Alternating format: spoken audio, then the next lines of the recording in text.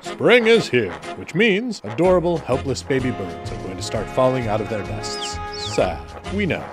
We also know that if you have a heart, you're going to want to rescue them. But not so fast. Some birds don't need your charity. To that end, here's a quick guide for helping the birds that actually need to be helped. First, identify the bird's stage of development. Hatchlings will have close to no feathers. Nestlings might have some coming in. Fledglings will be fully feathered, although their adult wing and tail feathers still need to get longer. Fledglings don't know how to fly yet, but unlike hatchlings and nestlings, they also have no trouble hopping around. They will likely be flying in a day or two.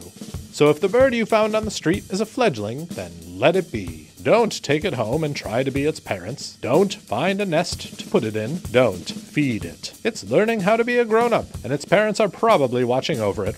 One exception. If it's in a place where it could get run over or eaten by another animal, then move it to a safer, nearby location. Now, back to hatchlings and nestlings. If the bird is in either of those stages, then you can carefully pick it up and put it back in its nest. And don't worry, the smell thing is a misconception. Birds have a very poor sense of smell, and they won't reject it based on your handling it. If you can't find a nest, then scoop up the baby, wrap it loosely in a towel, and place it right next to a bottle of warm water. Do not feed the bird, and don't handle it more than you absolutely need to.